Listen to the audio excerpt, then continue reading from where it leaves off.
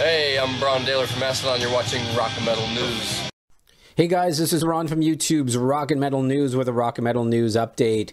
Mercyful Fate have announced that they will reunite for an unspecified number of live dates in the summer of 2020.